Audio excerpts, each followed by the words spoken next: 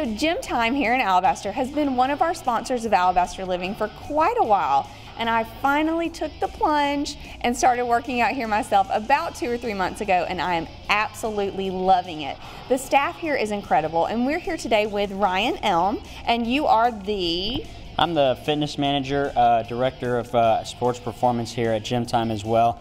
It's a new program we're looking to get started for athletes, training for any sport. Doesn't matter which one you're doing, whether it's soccer, football, or you're just looking to get stronger as far as adults like you're talking about.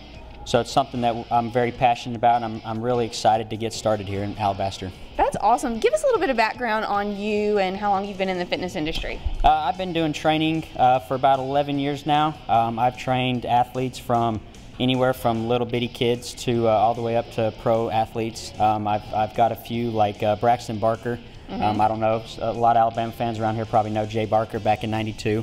Yeah. So I trained his son and got him ready for Alabama. I got a girl at LSU right now playing soccer. I got a few that just signed with North Alabama, which just went Division I for soccer. So I got just a range of athletes across the board for different sports. Yeah. So clearly you've got that background, so bringing this sports performance here to Gym Time is going to be huge because there is nothing like this anywhere in our area, right? Yeah, there's not anywhere in Alabaster, Calera, Montevallo that I know of that offers this kind of offering. You know, you go north, you got D1 up in Vestavia. A little bit of a travel for people down this way.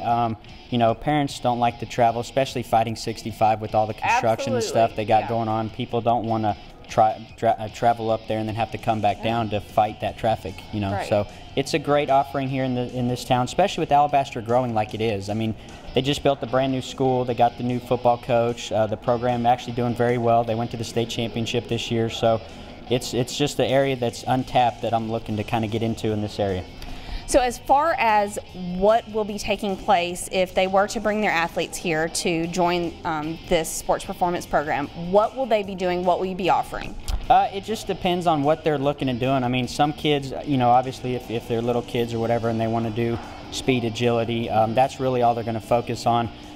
Athletes who want to get stronger, you know, will definitely target weights and stuff to do that, but they'll do everything across the board from speed, agility, and quickness to strength as well, kind of what their goals are and what they need. Okay, so it will be specified to their personal needs and sport that they're playing, correct? Yeah, it's all individualized for what, you know, obviously certain athletes, you know, soccer, regardless of boys or girls, are going to kind of be the same.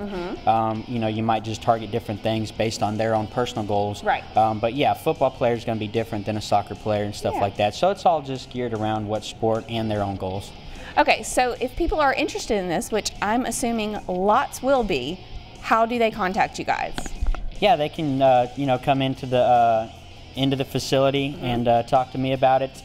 They can call the phone number and you know, just ask for me, and I can give them any information that they need to kind of get in and get started. So. All right, guys, get your little athletes here to Gym Time. They can help you.